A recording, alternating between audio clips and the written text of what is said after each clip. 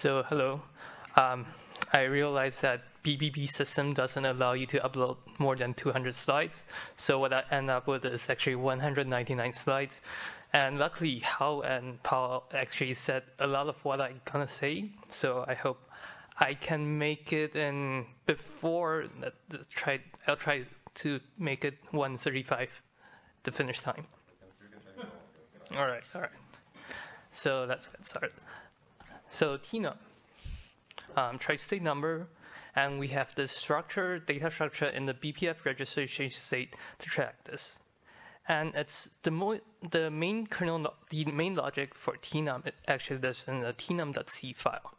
And I did some statistic. Turns out the bug that we have in the core tnum over the years since its introduction in 2017 by Edward Creed is actually only one. That's what I counted. And the number of lines that remain unchanged since the introduction in 2017 is around 168 lines out of like 200 lines. So 75% of the code actually remain unchanged.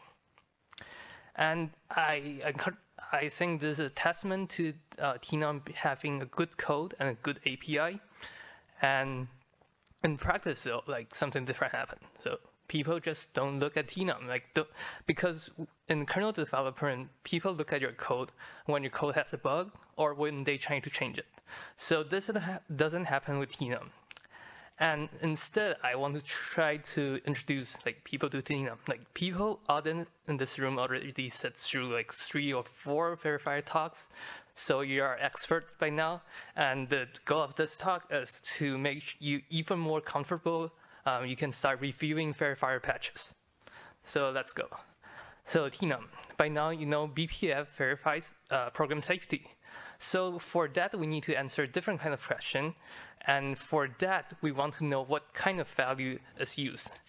And turns out that the verifier has to deal with BPF instructions. So in practice, most of the value that we're trying to track are the value in the registers. And for that, we use value tracking. Otherwise, so value tracking is also shares some common background, I guess, with the compiler literature. You might know this as data flow analysis or range value analysis. Anyway, value tracking. So the simple, naive approach of value tracking is, of course, you try to track all the possible value, but it really just doesn't work. Doesn't work in two-way, in memory, and also when you try to write an algorithm to track it, it really doesn't work.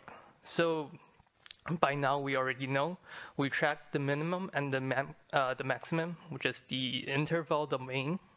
And we actually don't just track one. Oh, let's see. We don't just track one. We track 4. We track 4 pairs, which ends up being 8. And for those, actually, it's pretty hard to track the bitwise operation with the ranges. So what we end up doing is decided not to track that. We give up, this kind of misquoting Edward Creed here, but we track individual bits. And when tracking individual bits, somehow the symbol is lost. But the bits can have 3 states. So just because I saw people coming in just reiterating, the 3 states can be either unknown, which means it could be 0, it could be 1, or it could be known to 1. Or the third case is the bit is known to be 0.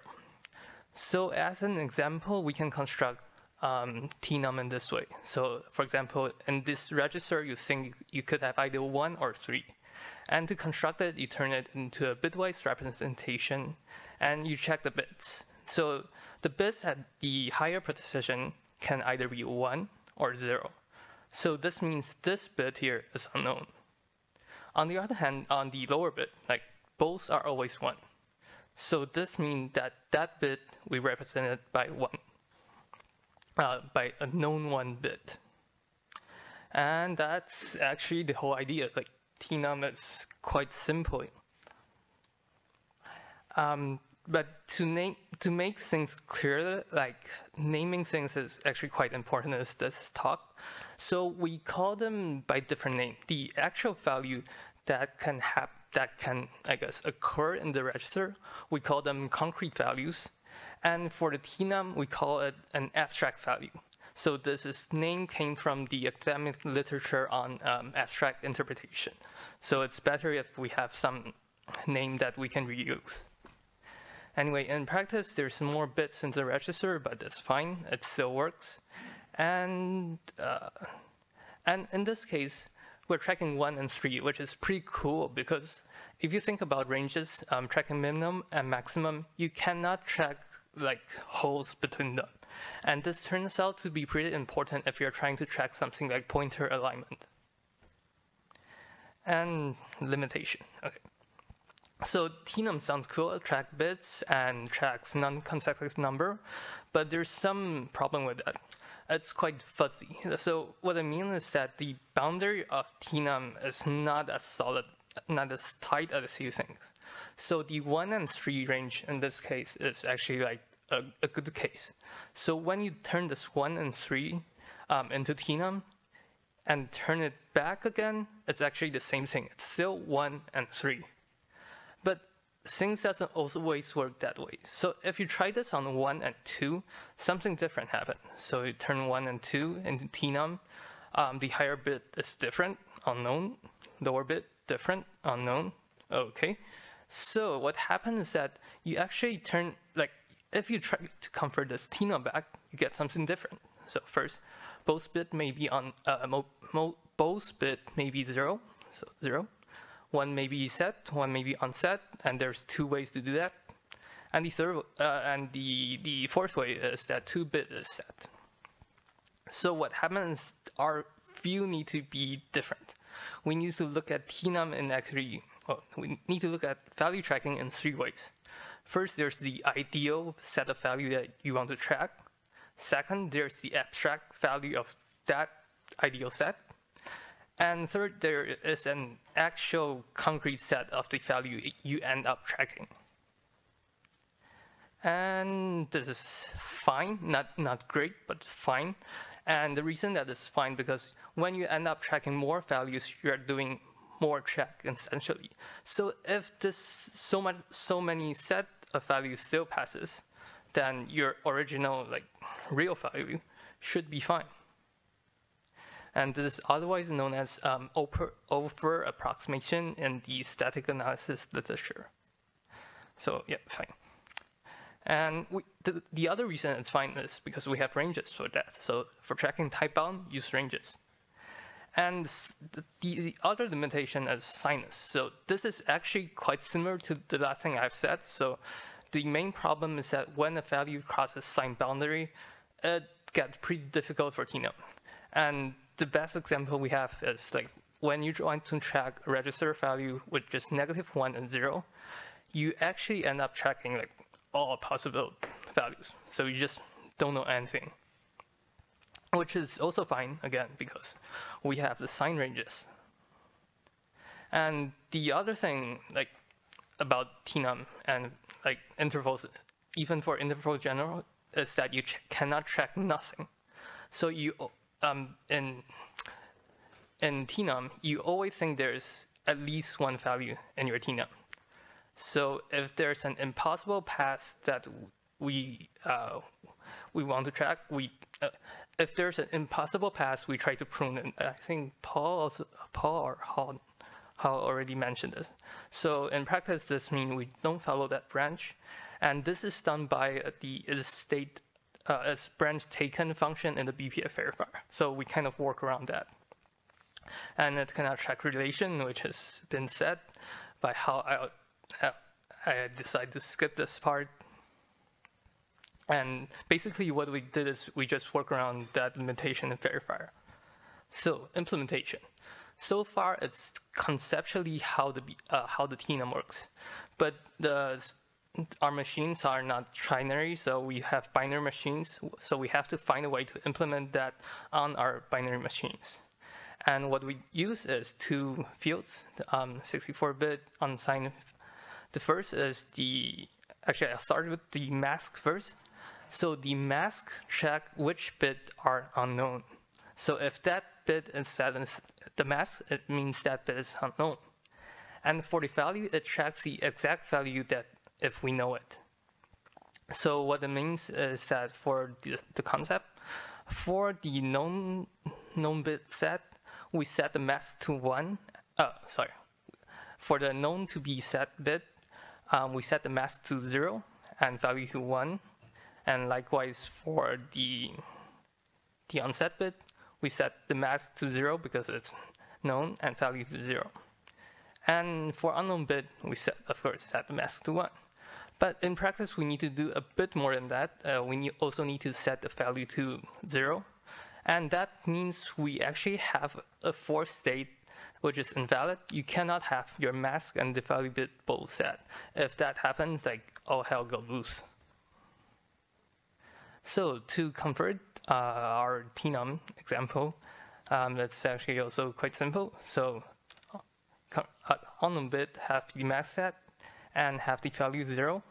Known to be 1 bit have the mask unset and value set to its actual value.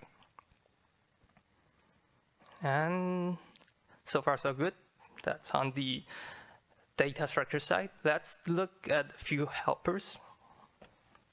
So for calculating the minimum possible of unsigned value in tnum, it's actually super easy because of how we represent it. So you just access the value field. And for accessing the maximum possible value, it's also quite easy. So you just OR the mask with the value. And the reason that works is because the masks are unknown bits. So if we assume they're all set, then we can get the maximum possible value. So moving on to something more advanced, tnum and, I think it's like mentioned. So tnum and, how is that done? So instead of telling you how tnum and work, we will try to craft it from scratch instead. So how well do you need to know tnum to craft an operator? Turns out, not that much.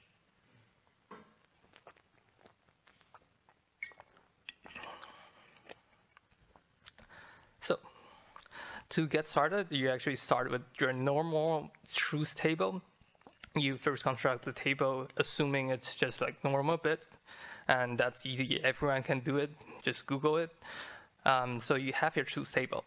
The next step is you expand it a bit to include the unknown bits. And it seems scary at first, but actually to fill out that field, all you need to do is look at the field above it. So it's always 0. Put in 0 there, nothing difficult. And the next, you have either 0 or 1. So either 0 or 1 actually just means unknown. So nothing difficult there. The table is symmetric, let's fill in the rest. And we end up with the last field, unknown and unknown. So that is a bit more challenging, but not that much. So just look at all the values in the original truth table all at once and put it in there. So voila, that's actually it. So this is how you can construct kind of like, not really truth table, but tri-state table of your tnum operation. And it is really quite easy because they're just bits and it's easy to iterate them. So the slightly harder part is how do you go from this, the conceptual view of tnum, into the implementation side. For that, we can start replacing the tnum value, the conceptual value by their implementation. So first I replace the 0.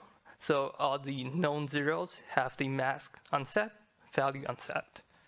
And likewise, for the known to be 1 bit, mask is still 0, value is 1. Unknown bits, mask is 1 and value is 0. And it gets a bit unwieldy, so we'll separate it out here and also remove the prefix. So it's a bit simpler. So values. Now, at this stage, it's actually more like playing a game of Sudoku or something. It's trying to find a formula that matches what the table you're trying to do. So this ended up pretty easy. You just try to find the intersection between the middle row and the middle column. And that's ended up being when the value is set on both A and B. And this makes sense, like we're trying to do tnum and the value should be n of 2 values, like nothing hard there. The slightly more complex part is the mask. So the mask, we have to try to select the lower three cells, I guess. And this was a bit more difficult, but still like Sudoku. So let's just, for a moment, let's assume that we want to actually select the 4, like the larger box on the lower right. And to do that, turns out that this happens on the intersection when either the mask is set or the value is set on both A and B. And that is actually in this formula. So when the value is set in A, or when the mask is set in A, and intersecting with when B has the value set, or when the B has mask set. So we got up this formula, but that is of course not enough because we're including this middle box there. And the way around it is just to try to minus that. So we already actually know how to find the middle box. Like this is just A value and B value. That's what we use to calculate the value before. So we just try to minus that from our current result, like geometric. And what happened is that this can be done by another AND operation with the A dot value and B dot value negated. And that is actually how tnum AND works.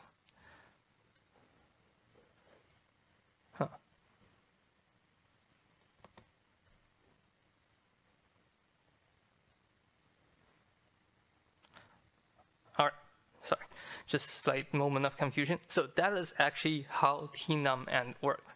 If you look at tnum AND, this is the actual code that's used on our kernel bpf tnum.c file. It calculates the value with phi. Phi is actually A dot value, bitwise AND of B dot value. And that's what we had. The mask is slightly more complicated, but we actually see the same thing. It has alpha, which is the A value or A dot mask that we have, and it has beta, which is B dot value or B mask, which is here. Lastly, it has the negated A dot value and B dot value. So there's that. And you have tnum AND. So I know I go a bit fast there because I was hoping not to go too late, but I think the point is that you really don't need to be kernel programmer to run a tnum operation. Like it could be very simple just by following that step and just following the logic. And I think it would be interesting to see if someone could maybe try implement a tnum signed cask. I think that could be used to simplify the sign extension logic a bit, perhaps. No, like nothing guaranteed. So usage. So it turns out that we actually don't use the tnum, the far off or variable offset field that often. A lot of time we use the tnum through the bound thinking. So we use the tnum indirectly when its tnum knowledge is flow into the range knowledge. And what we end up in the verifier a lot of time doing is just checking the range. We check the minimum range or we check the maximum range. But actually when we're tracking that, we may sometimes be using some knowledge that came from tnum. All right, testing. So after going through like crafting the tnum AND operation, like it seems simple, it seems fast, like, but you still don't feel like you understand tnum. It's you're afraid, which is very reasonable. And so you question yourself, like, does it work? Like, is it correct? Does what I have read is correct in terms? So when we say correct, I guess we have to be more specific. we're saying that would our algorithm allow unsafe program to pass? And BPF self-test could help some, but of course it's not enough. The best is what we have already heard. I think Agni really have it's a great application on checking whether our value tracking algorithm works. But personally, when I try to develop some operator, I actually use a more lower level. It's still using Z3, which is Agni based, but it's more like a poor man's Agni, because Agni still takes time. So when I'm developing algorithm, I would prefer it to run the check maybe in second. So by reducing what checks are being done with Z3 to pi, I can actually have a quick iteration. And this is not my idea. This is by the work of the same people behind Agni. This was their previous paper, so I just kind of copied their code. And the basic idea is that you try to check that when you're mimicking the operation in tnum, you still end up with at least the same set of values. So what you want to check is that when you do a tnum addition, in this case, you end up with 2468. And in the original ideal case, you end up with 468. So this is a good case. This means no unsafe program gets passed. And this is usually known as more like a soundness property. But that is actually not enough. Just preventing unsafe program to pass actually could be done very, very, very easily. It's super easy. You just say, I don't know for every operation. And that's it. So apparently that's not enough. And that's why we also need to make sure that we don't reject safe program too often, which is, I guess, part of house talk. So for that, I think BPF self-test is a bit of a canary, but I really don't know otherwise other than trying Cilium. Maybe Agni help, I'm not sure. Okay, conclusion. So basically, tnum tracks bitwise pattern. It's actually quite simple, although not that intuitive, because bit pattern is just not intuitive for our human mind. And it cannot track the min and max and the values that cross sign bounds so easily, but it has other properties that works very well. And it's very important for abstract operation, for value tracking algorithm and data structure like tnum, to make sure that no possible value are left behind. It's okay to include more value if we have to. So, and there's some resources on this. If you want to know more about tnum, I recommend the first paper, which is a great written. That's how I learned almost everything about tnum. And there are a few other resources I had. If you're interested on the Z3 Pi script I used to check what I've written, you can try to go to the last link. And oh yeah, this is the last slide. I removed the thank you slide because I have too many slides. So yeah, done.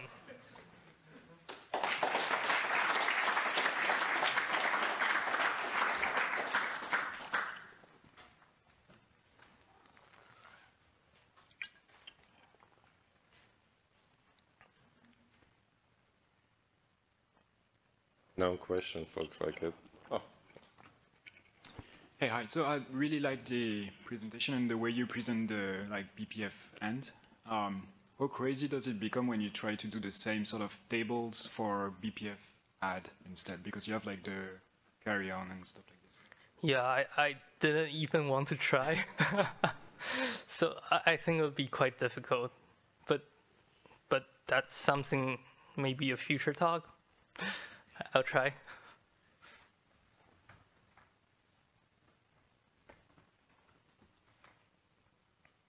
Thank you. All right.